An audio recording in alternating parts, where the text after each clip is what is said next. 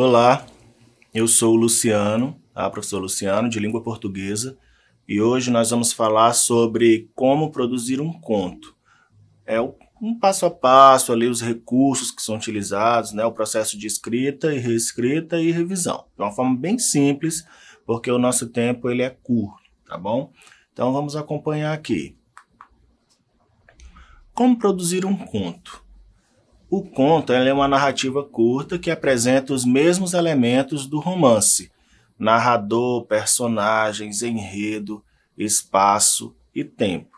Diferencia-se do romance pela sua concisão, linearidade e unidade. O conto ele deve construir uma história focada em um conflito básico e apresentar o desenvolvimento e a resolução desse conflito. Então, aí ele está meio que diferenciando, né, o conto do romance. Tá? É uma narrativazinha curta, relativamente curta, tem todos os elementos que compõem essa narrativa, tá? Narrador, personagem, enredo, espaço e tempo, só que o conflito dele vai ser um conflito básico, ou seja, não vai ser alongado, tá? Não vai ter vários ali conflitos dentro daquela história, vai ser apenas um, tá? E vai se desenrolar dentro desse conflito a história, certo?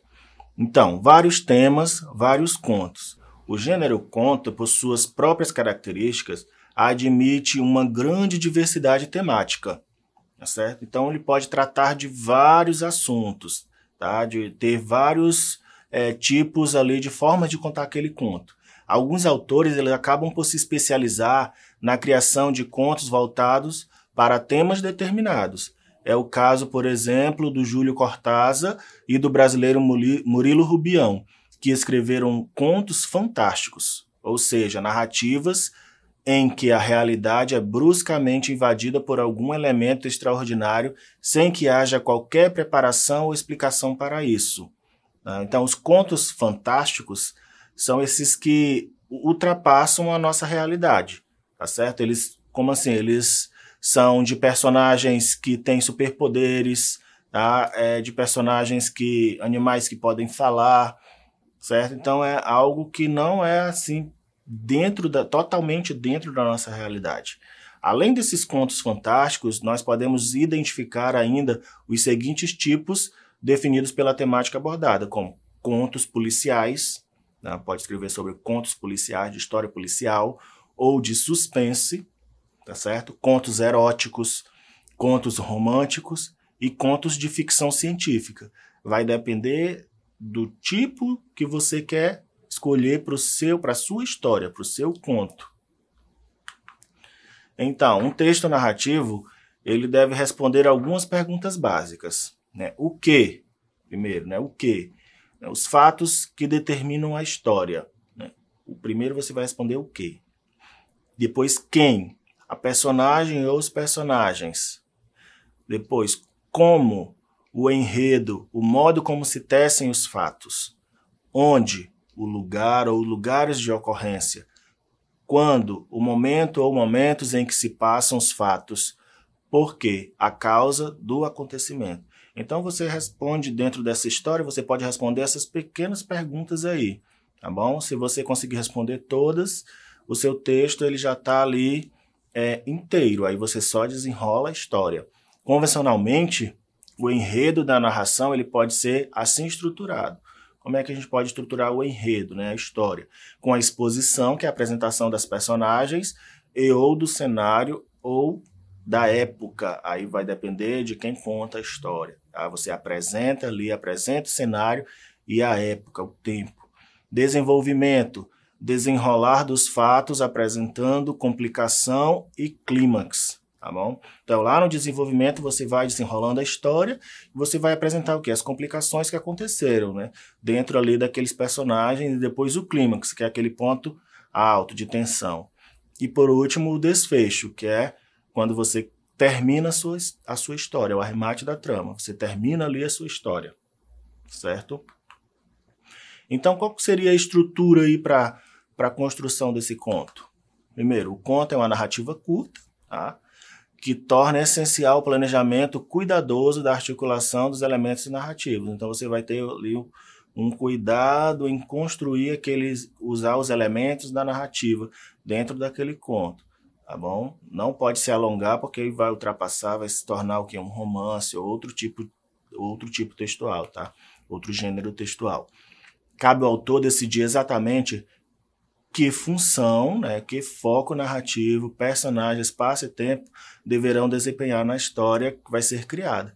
Então, é você quem vai definir o seu foco narrativo, se você vai contar o texto em primeira pessoa, eu, né, o eu falando, o personagem ali contando a sua própria história, ou se é ele, na terceira pessoa, outro personagem contando a história de alguém.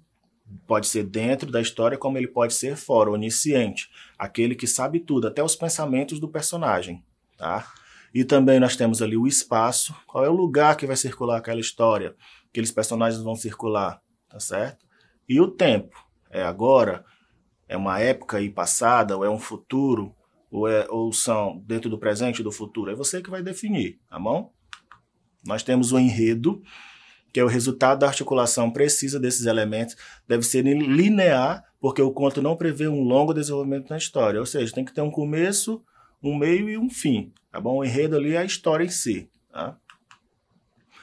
Em termos do plano geral, o conto deve apresentar uma determinada ordem criada pelos elementos da narrativa, que será desequilibrada pelo surgimento de um conflito. Então ele vai ter ali aquela ordem de criação e o conflito vai o que? Gerar os problemas que vão desencadear ali para o final da história. O conto muitas vezes ele é verossímil, ou seja, parece verdadeiro. No caso das narrativas ficcionais, a verossimilhança é muito importante, porque ela é que garante o que é a coerência da história contada. Muitas vezes pode ser um conto fantástico, que fale de superpoderes, de animais que falam, mas a história ela tem que ser o que? Verossímil, ou seja, o leitor ele tem que se achar dentro daquela história, ele tem que acreditar naqueles fatos. Pode ser, por exemplo, um romance ali dentro no mundo animal, mas a gente vai se identificar também com isso, porque faz parte da nossa vida.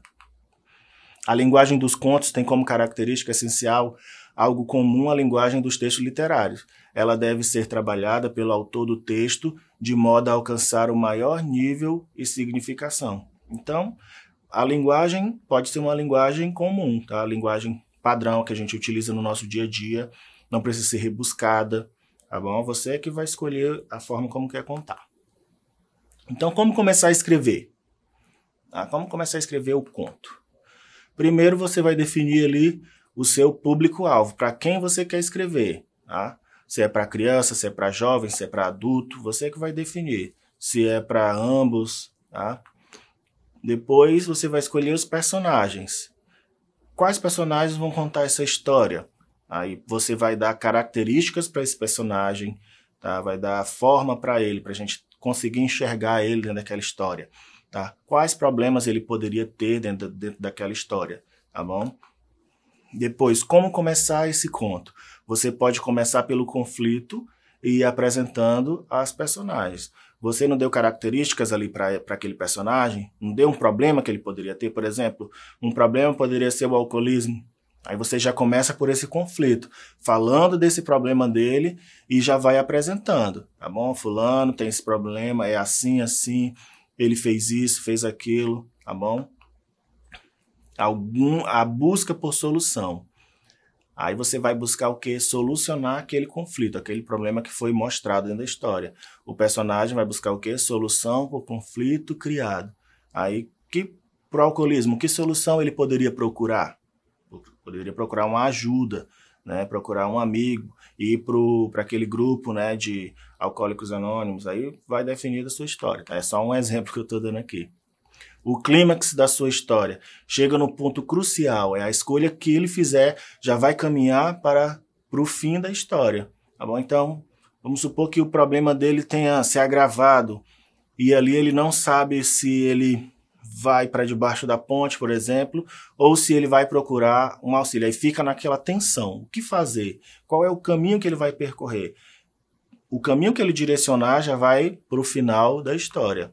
Tá, para o desfecho que pode ser surpreendente. Aqui o personagem ele vai fechar o conflito com excelência ou não. Tá? Vai depender de você.